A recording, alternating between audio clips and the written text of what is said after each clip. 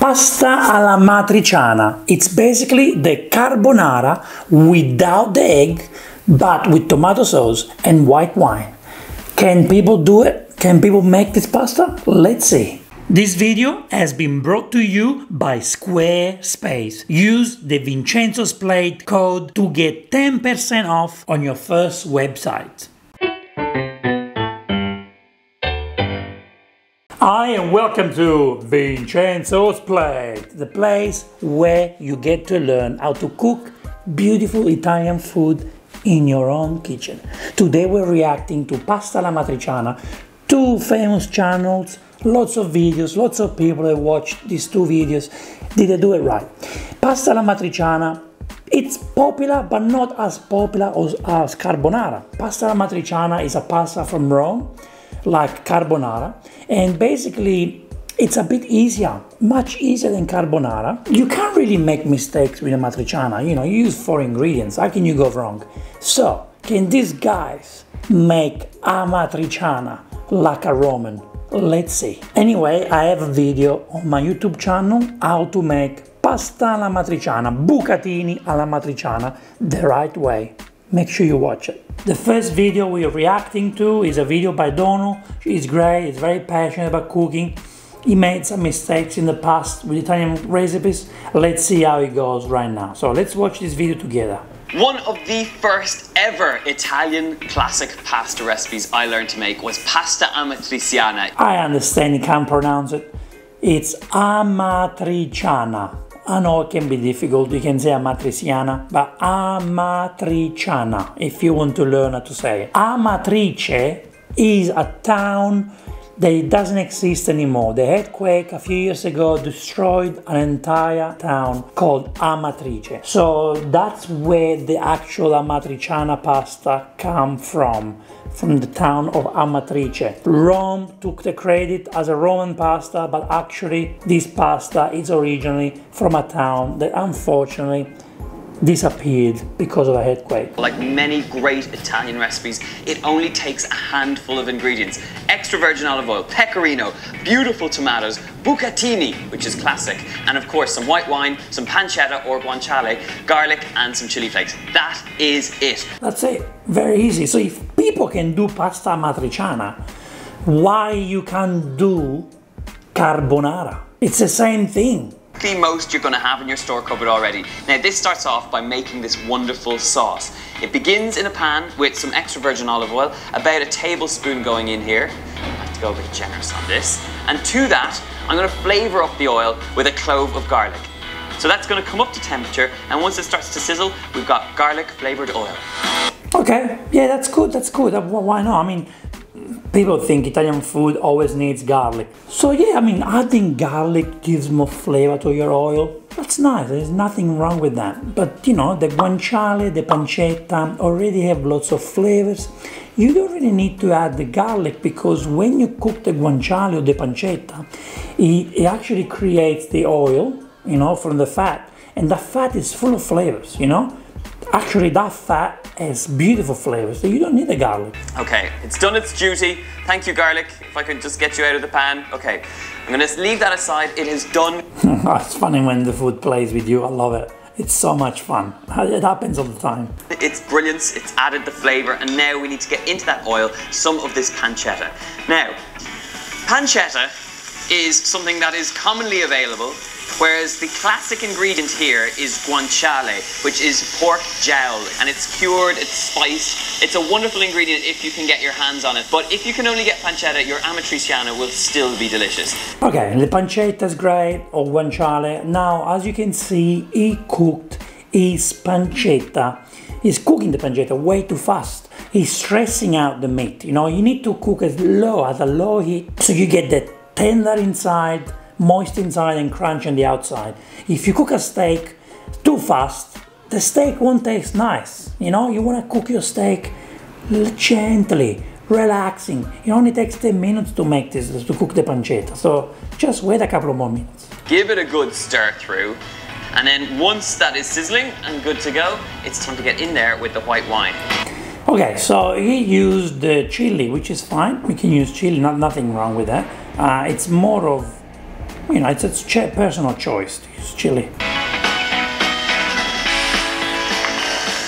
The minute you add that white wine, you're deglazing the pan. All those fatty juices are being cut with the acidity of the wine, and we're in business. So while that just sizzles down ever so slightly, I can tell how much he loves making this pasta. He really loves making this pasta. It looks beautiful. I can smell this pasta from my laptop. I'm going to hand crush these plum tomatoes and make sure that they're nice and smooth. It's quite a satisfying job when you're making your Amatriciana. It's the sort of thing that you feel like you've worked hard to get these results. Wow, wow, wow.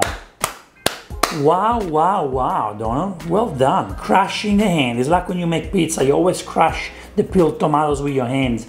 It is beautiful to crush it with your hands. You don't see this stuff in these days. I can really tell this guy loves his Amatriciana. He really loves it because, you know, you can use a fork, anything, and he's using his hands. He really, really loves this pasta. That is lovely crushed tomatoes in a bowl being added into this sauce, and look for the sizzle. Oh yeah, it's a sexy little sizzle going on here.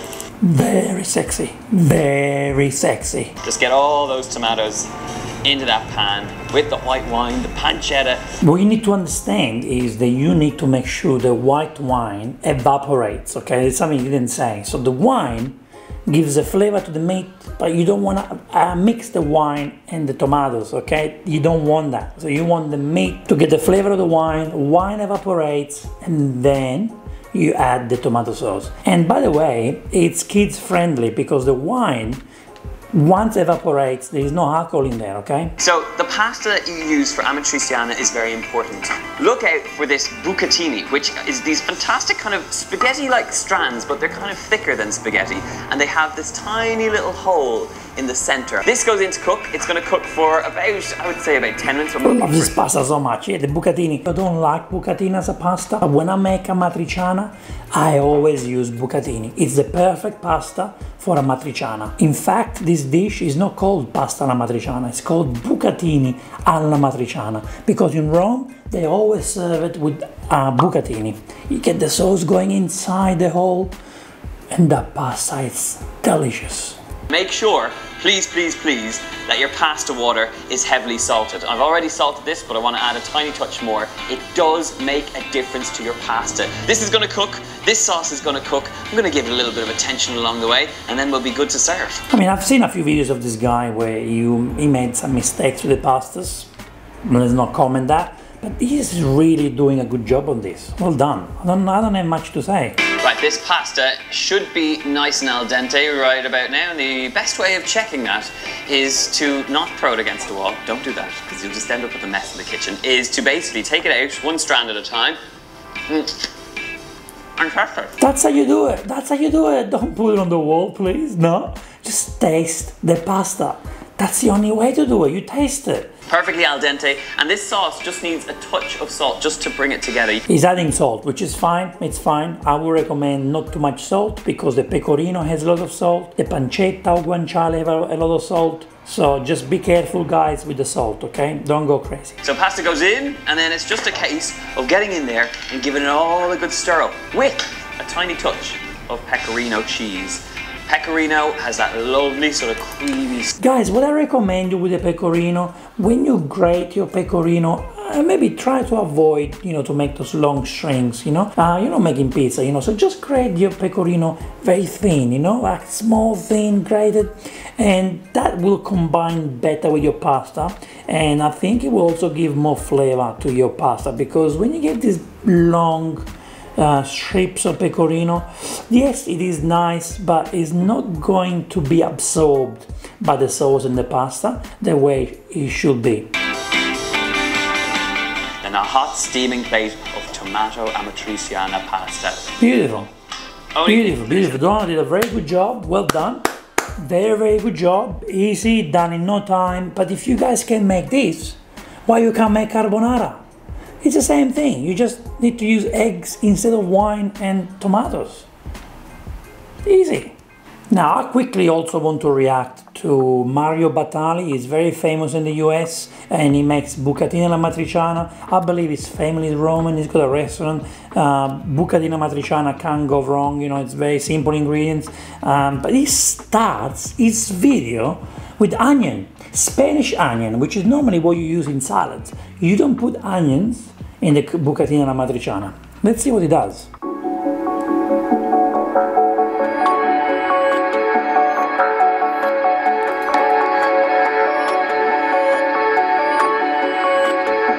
Okay, so basically you're not meant to cook the guanciale, the pig cheek or pancetta with the oil, but I do to add the oil, extra virgin olive oil, but you're not meant to because the guanciale pancetta have a lot of fat and the fat turns into oil, okay? What it's doing here is also using Spanish onion, which we don't really use in Italy, in la matriciana. Actually, we don't cook with Spanish onion, you know, we're more using in salads, you know. Anyway, what he's doing, he's got big chunks of onions, and what he should have done, he should have cooked the onion a little bit earlier than the guanciale, because the guanciale cooks faster than the onion. The onion needs at least 10 minutes to caramelize, especially if the chunks are this big. So why you put them together?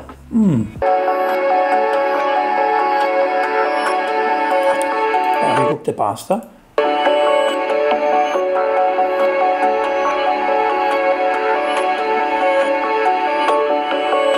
Beautiful, the guanciale is basically pretty much cooked, as you can see, when instead the onion is cooked on one side but not on the other side. The guanciale will be done in 1 minute or so. The only thing is, I want to make sure that you don't burn your guanciale. The guanciale needs to be cooked low, not fast, okay? Amatriciana requires nice, beautiful peeled tomatoes or fresh tomatoes. He's using a tomato paste. Okay, I'm sure it's gonna taste good. You don't need a tomato paste. You just need to use a beautiful, fresh and crushed tomato like Donald did before. Peeled tomato is beautiful. I've got a video on my channel where I show you how to make the perfect bucatina alla matriciana. And trust me, you don't need to buy all these ingredients. There are a few ingredients. Chili, and then he's also adding basil from what I can see. You don't need basil right now because you put the basil at the end to give the flavor if you want to use basil.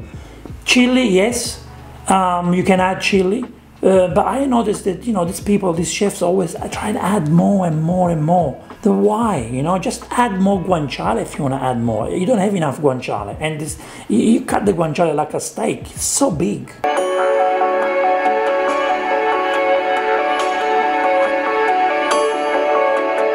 Okay, I'm glad he's using the tomato. Looks like it's peeled tomato. You can see the seeds in there, so that's good.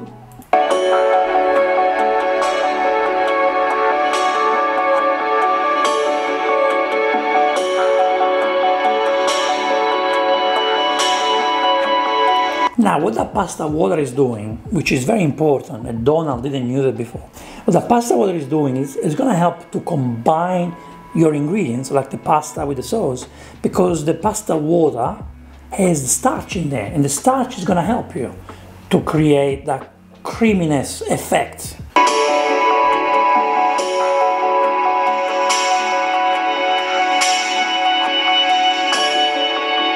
See, this is the time when I'm going to add the basil, if I have to use the basil. I don't use basil in my amatriciana.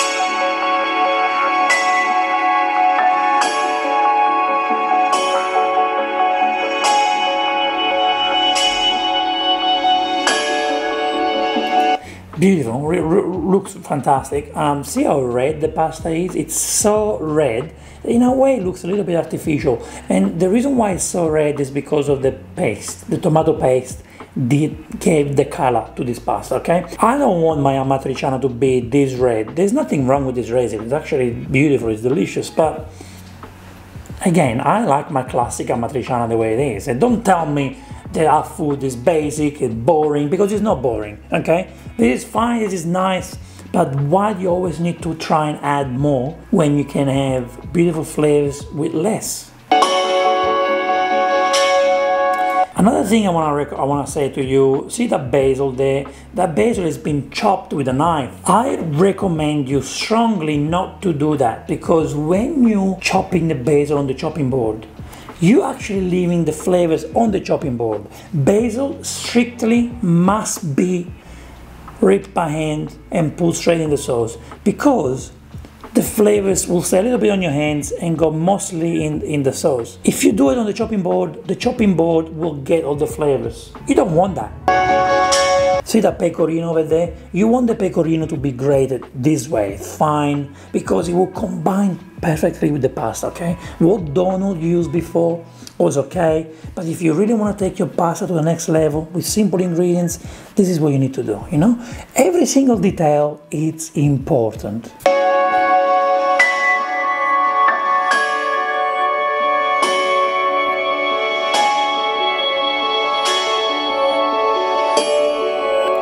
Very smart to use a black plate, very, very smart. You get all the colors out.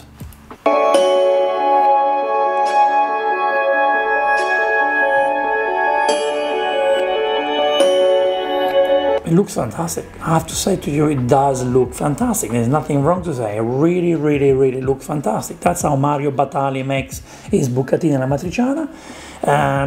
I don't believe the onion is important. You don't need the onion. I will definitely remove the onion, and I will remove the tomato paste too, because I want the flavors of beautiful fresh peeled tomatoes. But again, there's nothing wrong with this recipe. It's my personal choice not to use these ingredients, but it looks great. If he serves this to me, I can surely enjoy, and I can give him a 5-star review for this. It's really done right. It's really beautiful, so there's nothing to say. I'm very happy with these 2 videos. These guys have done a great job, but I invite you to watch my video, please, on my YouTube channel, how to make bucatine alla matriciana, like a Roman. Simple ingredients, top flavors. My website really changed my life, and Squarespace can create a website for you and change your life too. This year was a very difficult year because of COVID. We did learn so much, and one thing that you learn is that you only live once. So share your passion, do what you love, and by creating your own blog, website, it can be about cars, about travel, food, and I promise I'm not going to react to your food blog. But by creating a website, your website, you can really be happier. Squarespace can give you template options. You can choose your template. It can be your food blog. You can add photos into your template. You can actually edit the photos on your template. You can look at the analytics. You can add videos into it. You can create an email list on Squarespace so you can connect with your fans. You can create your own community thanks to Squarespace.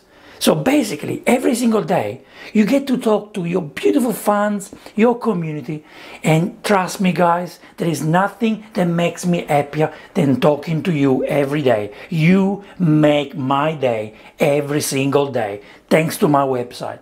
So today, I'm giving you a 10% off to create your first website on Squarespace. Just use the Vincenzo's Plate code and start your journey of happiness. Thank you so much for watching this video. We will see you in the next Vincenzo's Plate video reaction. E ora si mangia. Vincenzo's Plate. Thank you.